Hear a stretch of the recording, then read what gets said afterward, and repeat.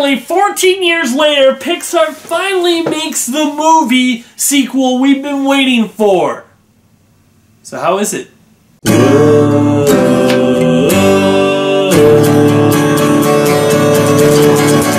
It's laser time and we're gonna do a review. Yes, we're gonna review. We'll talk about movies and comics too. Let's all go watch the review.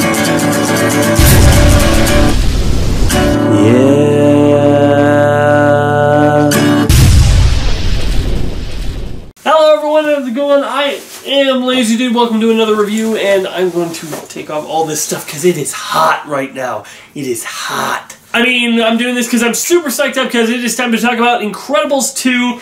That's right. It is about time Pixar finally got their stuff down. You know that they know we've been waiting for a long time for this movie when the film starts with all of the cast saying, "Hey guys, we know it's been a long time, but it's gonna be good, trust us." So The Incredibles 2 picks off right where The Incredibles left off. They fight the Underminer in a big, fantastic fight that goes all throughout the town, but then they're chastised for it because, you know, they ended up causing all this damage, but then they come across with this businessman who is going to, wanting to bring the supers back, and he wants Elastigirl to be the one to do it because she's the most PR friendly and does the least amount of damage in her missions. So Bob has to look after the family, and Elastigirl has to deal with a new villain called the Screenslaver. Okay, so first things first that I want to say about The Incredibles is, I honestly, part of me still wishes that they time jumped ahead like a few years where we get to see Dash as a young teenager, Violet moving into adulthood sort of thing. But there is part of me that really likes it. It just takes off right at the start, right at the beginning, right from the Underminer sequence. That we get to see that fight go down, and that this video game apparently doesn't exist anymore. Not that I ever played it, but, you know, I just find that amusing. But we get to see a little bit of a role reversal thing because, you know, Bob is now having to be the homemaker and the person that looks after the kids, and Helen is going out into the world doing all the work and getting the jobs done and fighting crime, living basically Bob's dream. I'm sure the obvious question that everyone's going to ask when it comes to The Incredibles 2 is this movie incredible? I wouldn't say it's incredible, but I think it's pretty good. Because the thing that the other movie had is that all the themes tied into each other. Every theme tied into the other one of their character arc, you know, and everything fed into and around each other. Where this movie, while the themes are good, and I actually like quite a bit of what they do with it, and I'll get into that in the spoiler part of this review, I think the themes are more like standing on their own, you know? Like, Bob is having to deal with, you know, being the person looking after the kids, and I like he has a good character arc with that. Like, I like how he's struggling with that, but he's trying his best to, you know, not let Helen down. I like that he doesn't feel like his job of taking care of the kids is beneath him. Like, he's like, oh, I should be out there fighting crime. Like, he's obviously jealous of Helen and what she's doing, but he doesn't, you know, and he acknowledges that. He's like, yeah, no, I'm totally jealous. I wish I was out there doing that, but I'm also happy for you, and I'm going to do my best to do this job. And he does. I like how he does. You know, he complains, but he's also is like, no, you know, I'm going to do my best to make sure I am the best dad I can be. And then Helen's mission is more of she's the one fighting the supervillain, and she has to go out there and take the supervillain on and do all these really cool action sequences. I'll admit, like, that the very first one with the Elastigirl and the train, that one, I was like, this is so flipping cool. I am so psyched to see this, and to see, because The Incredibles was good, but their action, it was very good. Like, the action scenes were good too, but when it came to like Dash had the biggest, most intense fight sequence in The Incredibles, where the rest of it was just, you know, punching here and there. Where here, they really go, like Elastigirl, they use her powers to the fullest, and they really do a lot with it, and I really like it. And that whole chase sequence at the beginning is, oh, so cool. But on the same time, it doesn't really tie in, once again, with what Bob's dealing with. Because he's on a thing where he wishes he was doing hero work, but he's doing the best in his position. You know, Helen, in a lot of ways, still wants to take care of her kids and her family at home, and she has many times where, you know, she thinks something's going wrong, she'll be like, oh, no, that's it, I'm coming home. And he's like, no, it's fine, we're all fine here. You know, there's that, but she seems to, like, really be enjoying the hero work that she's doing. So I don't really see how that plays into Bob's dilemma all that much. Then we got Violet, and she has this thing, I don't want to go into too much spoilers territories, but she has this thing with Tony, and I just want, quick side note, I love kind of what they do with the design of Tony, because like when Pixar did the first Incredibles, they were basically just doing just humans as main characters for the first time, and they invented a new CGI program that allowed them to make quick humans without having to do all that much detail. That's how a lot of the characters were made. The Underminer was made that way, Dash's teacher and principal, and Tony Ridenjerk. And when you watch it now, you can kind of see the difference between, you know, like the Parr family, which are intricately designed, and some of the other characters in the background, which are more, I wouldn't say sloppy, but like they're using this other program, and you can kind of see it. It doesn't take you out of the film or anything, but after hearing about it, I can spot the difference. Where here, you know, we get to see a fully designed and rendered version of Tony. I'm like, oh, that's kind of cool. But anyway, once again, her plot, I guess, feeds into Bob's plot, the whole, because he's trying to take care of his kids and what they're doing. But I don't really see how it works into Helen's, you know? It's almost like we're in two different movies. One is Helen's whole thing versus the villain, which is good, and one's is Bob's whole thing with taking care of the family, which is good, but they don't necessarily mesh as well as I would want. But in the end, I gotta say, I love all the characters. I think they all do, the people who return, I think, do their voices well, and the people who replace them, like Dash and Agent Rick Dicker, I think do pretty good. Dash especially sounded like exactly the same. I barely even noticed, and he did a really good job. And I think this film has a lot of really funny moments. In fact, it might be funnier than the first one, but I wouldn't say as good. I don't know if it's just the timing. I have a feeling if this came out like, you know, 4 years after The Incredibles, I think I would have dug this movie a lot more than I do. And, like, as I say, I still am pretty psyched about this movie. I still enjoy it quite a bit, and I would rewatch it with somebody else in theaters. But it's not as much as... I guess it's the feeling of... It's like the Toy Story thing. When Toy Story had Toy Story 3, we felt the emotional journey with them because we've been on this journey with them, and the years have gone by for us as well as for them.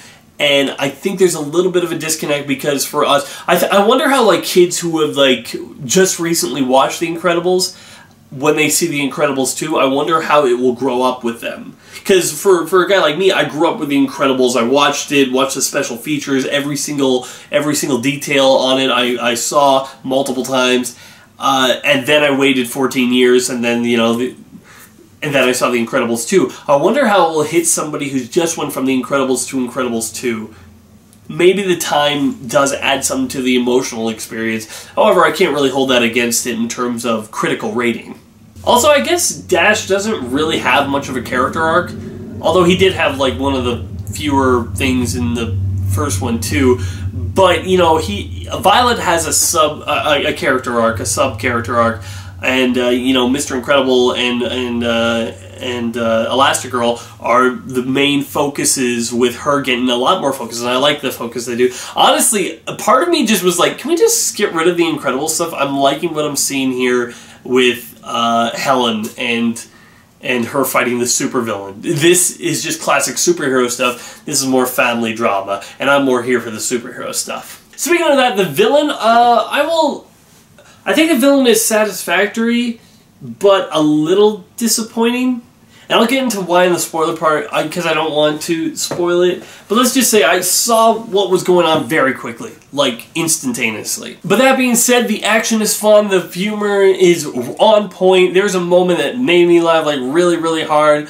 It's very fun. I like all the characters. None of them act like jerks for no reason. Whenever somebody does something that another person dislikes, there's good intentions behind it. And so that's why in the end I'm going to give The Incredibles a 7.5 out of 10. I was kind of edging on maybe 7 or maybe 8, but I'm like, let's split the difference here. I think it's a very good movie, and I think that I wouldn't necessarily call it a great movie, but I think it's right below that level. I think it's a very good movie. So now it's time for the spoiler part of the review. If you have not seen this film, go ahead and watch it. I recommend it, and if you've definitely seen the first one, it's definitely a must-see. So yeah, that's my thing. Spoiler warning, here we go. Yeah, I knew that the sister was the screenslaver the moment she walked in the room. Like, I know I said in my prediction video that I thought it was the brother, but part of me was wondering, like, I had images, right? And then the different images of different people, and then I saw one of this girl in the background, like, who's that? If she's like a secretary, maybe, but if she's like related or something, maybe she's something more. But I saw it while I was editing the video, so that's why it's not in the predictions video, because I was like, oh, I didn't even notice that character before. Who's that? But as soon as she walked in the room with all the plans, I'm like, villain. That was my first instinct. And as the movie went on and Helen and her kept on having philosophical conversations, I'm like, oh, come on, can you make it even more obvious? Come on. Here's the thing, guys. If you're gonna have a villain whose identity is hidden, but it's very obvious to everyone watching who it is, just don't hide the identity from us. You know? Hide it from The Incredibles, but have us in the know. You know? It's like, nobody was fooled. Like, unless you were a little kid, I don't know of anybody who would buy that, like, who wouldn't figure out that it was her very quickly. They give her motivation right off the top with her saying, if only they went in the panic room. We've discussed this, sister. Yeah, motivation right off the bat. Technical know-how. They show that she's the one's making all this stuff and making all the devices. Easy. Philosophical discussions with the heroes. Another easy one. It's just like, why don't you have us know and the heroes don't know, but have the heroes figure it out? I like that better because at the very least I don't feel like you're trying to hide a big twist from me, and then when I know what it is, it's like, oh, I was supposed to be surprised by that. Well, I wasn't. Whoop-de-doo. But I also think they really could have dived into her motivations more. Okay, so she has this thing where she's against superheroes, and she wants to use her mind control technology to make everyone hate superheroes. Everyone already hates superheroes! At the very least, you know, like, the government's against them.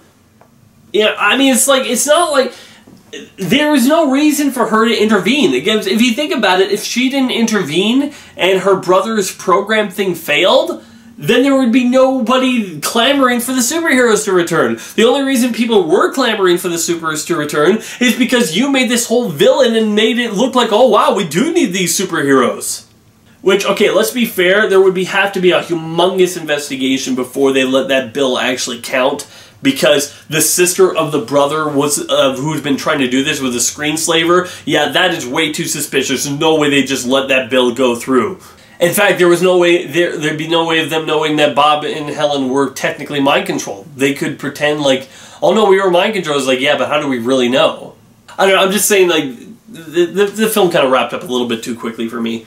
And I'm wondering, like, the thing with her saving the villain, I wonder if that's a thing to address people's complaint that Bob killed Syndrome in the end.